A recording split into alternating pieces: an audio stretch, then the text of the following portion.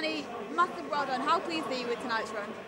I'm not overly pleased. I mean, I wanted to get the second standard and I was 600ths off, and it's not a case of, oh, I was close to doing that. I mean, I should be running 2050 fairly easily, but just wasn't to be today. So I'll go back, try and work on a few things with my coach, and hopefully I'll get selected for Beijing and I'll be able to show that. But I mean, the competition was great, the crowd were great, and it was just it was so nice to just be involved in it.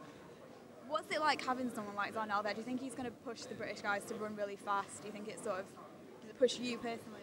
Yeah, definitely. I mean, there was a lot of talk, obviously, him coming over, but at the end of the day, it's brilliant. I mean, if he wasn't here and I was the sole British representative, we would have had someone come sixth in our home Diamond League, and that's not good enough, really. So it's great that he's here, winning it, top of the Diamond League standards. It's just going to push us on, and it's great he's in the 200. He'll be able to contribute in the 100 and the 4x100 relay, hopefully. So it's great for him to be here. What have you got planned for the next few weeks?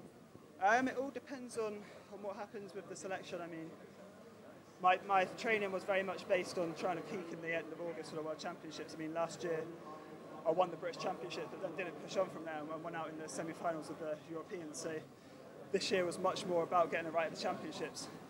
Obviously, the difficulty with that is you've got to qualify for the Championships, and I haven't done that outright now. So hopefully, I'll be selected on the second wave. But yeah, I mean, it's just got to keep progressing, keep believing in what I'm doing, and hopefully I'll get selected and I can build on it.